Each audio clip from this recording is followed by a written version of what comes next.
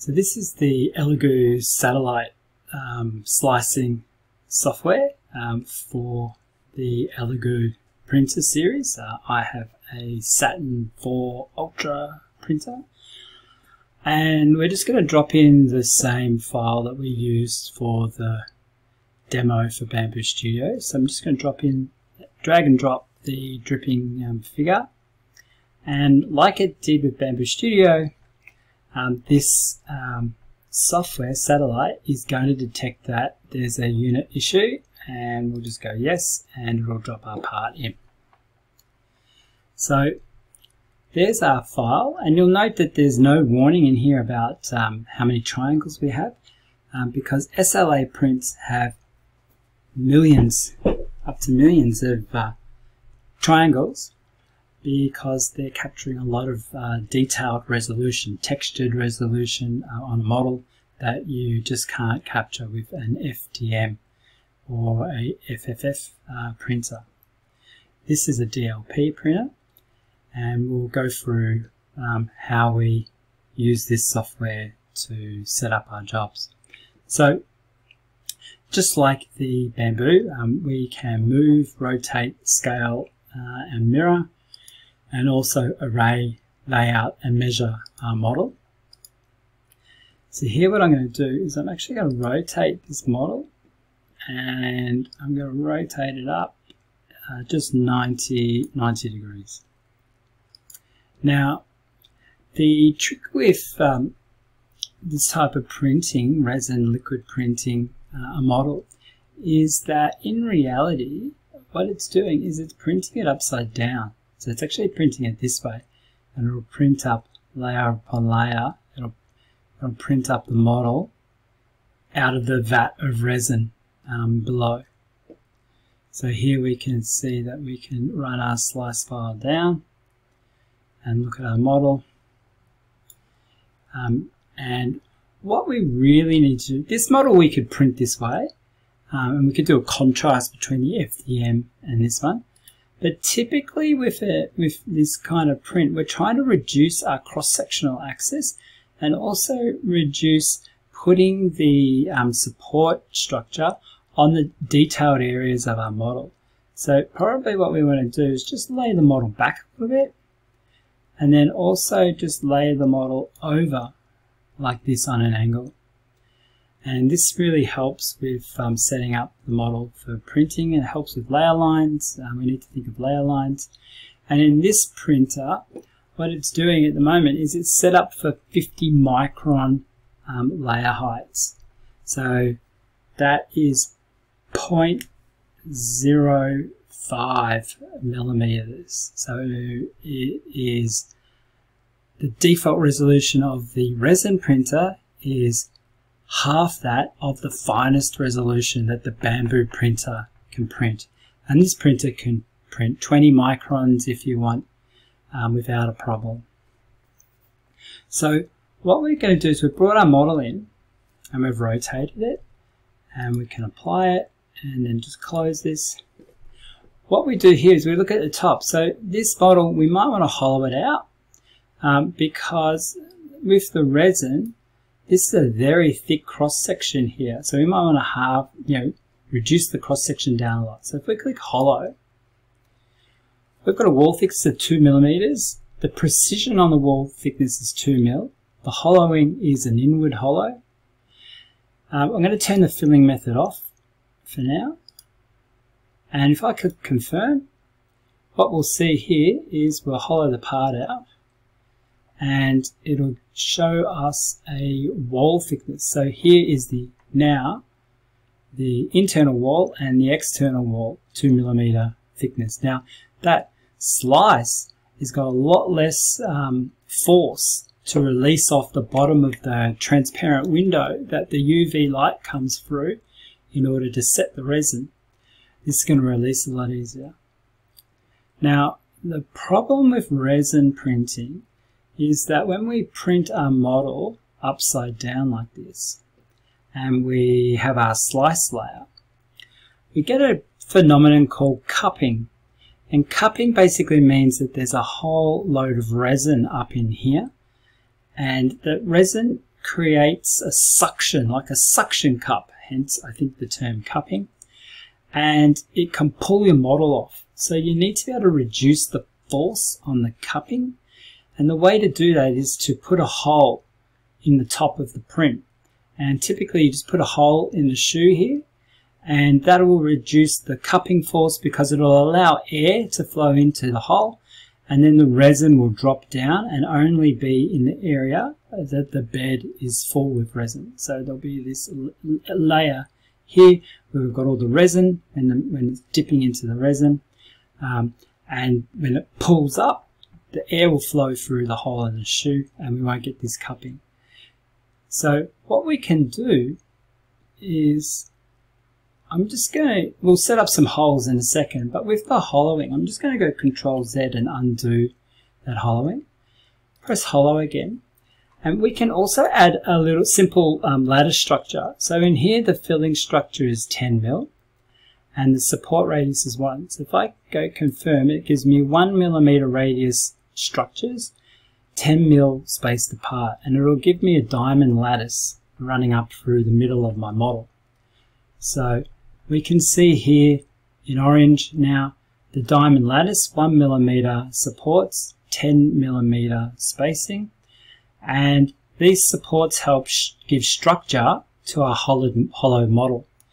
So this is these are like beams, and if you look at a bridge, a bridge has beams on it, and the beams give the structural integrity to the bridge. So this helps to give our model structural integrity. And if I run this up here, you can see the beams running inside the model like that. And you'll note on one leg I've got airflow nearly all the way through, but not. And the airflow starts here, and then on the next leg the airflow starts there. So 2 millimeter wall thickness may not be great because I want to put my hole in here. I don't really want to put a hole in the back of the leg. I could do it, and then I just fill it with a bit of bog, and that's fine. We can also do a couple of things with the holes and actually plug them back in and super glue them in place, and I'll show you what I mean. So what we're going to do is just push this up a little bit more to there. I can start to see where my air void comes in.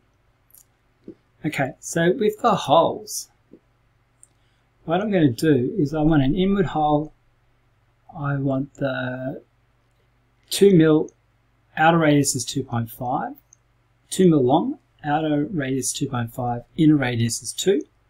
Keep the hole pin, lets me print the pin and put it back into the model. So let's just orientate our view. Let's see how big this pin is. The pin's quite large actually in that leg. So let's change the outer radius to 2 and the inner radius to 1.5. And let's just press that there. There's a preview, and we can see the plug coming in to our model. And then we also need to put another one here, like that. And then if I go, I can actually put a gap in the pin. So here I might go 0.2 gap and go confirm. Now what it's doing is perforating the model, and it's got a 0.2 mil gap in the plugs, and it also has given me 3 files here in my model list. So what I can do is, now that I've hollowed and I put my holes in, what I want to do is I want to arrange all of these parts out. So in order to arrange them, I think I just press A. No, not on this one. To arrange it, I can grab it and I can go, I think it's Control M for move, and I can move A. It's mirror. Control M is mirror. So I want to move this. Let's drag it out and put it over here. Let's get this one. Let's just drag it out, put it over here, okay? And then I will go on plate, apply to that one.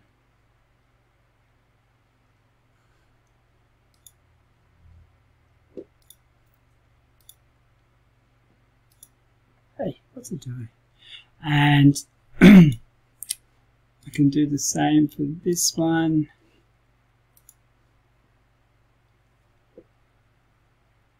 And what I will do is kill that.